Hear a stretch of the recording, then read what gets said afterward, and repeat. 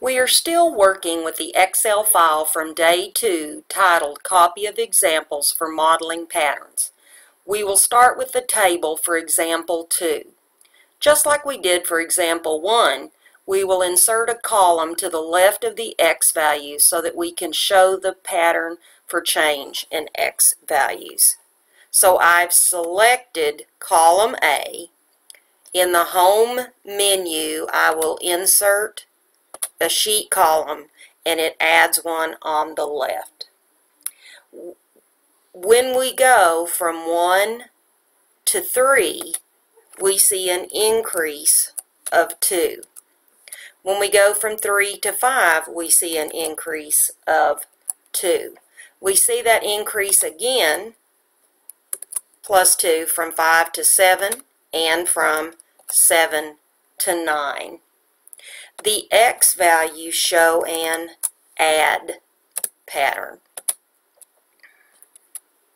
When we look at the values for Y, or values of f of x, we have a decrease of 10 as we go from 15 to 5. As we go from 5 to 19, we see an increase of 14. As we go from 19 to 57, we see an increase again, but it's an increase of 38. Lastly, we see an increase of 62 as we go from 57 to 119.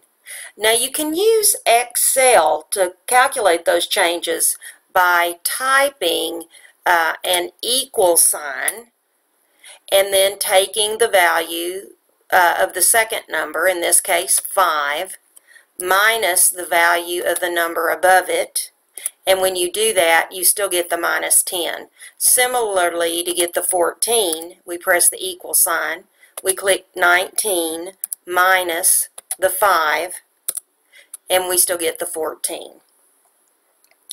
And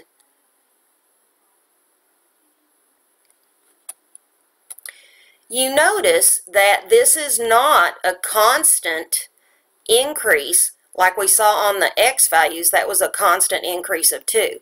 So we know that this is not linear.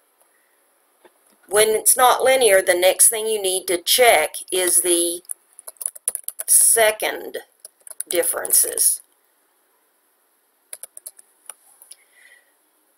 To go from negative 10 to 14, let's use the equal sign. We're going to do equal 14 minus the negative 10, and we get a difference of 24. Let's do the same thing for the 38 and 14. Equals 38 minus 14, enter, and you get another, ooh, this is looking good. So for the last one, we put the equal sign, 62 minus 38, and we have a constant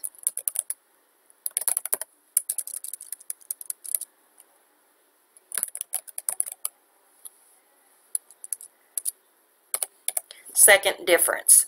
So this is a, with a constant second difference, the pattern is add. So the pattern is add and constant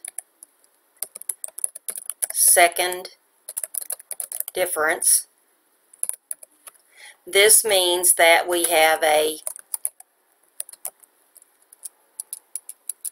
quadratic function.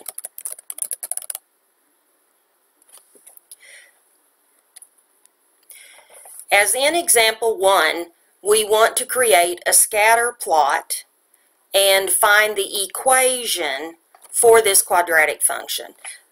So we have to select the table of values. I click on X, hold down my left click, and shade in the entire table. On the toolbar, click Insert. We want a scatter plot. It's the one with the dots. So insert the scatter plot. And you can see it's definitely not linear. we think it's a quadratic. Notice there is an icon, a plus sign, at the upper right-hand side of the chart. When you click on the plus icon, we can add the trend line, but I'm going to click the right arrow and go to more options as before. This one's not linear, it's a polynomial, and since it's a quadratic, the order is 2. And if you look at the trend line, you can see that it goes through the points very nicely. Again, you have to scroll down to the bottom and see the display equation on chart. Click that, and when you do, you see that the equation is y equal 3x squared minus 17x plus 29. So this is a quadratic equation that describes the function from this table of values x and f of x.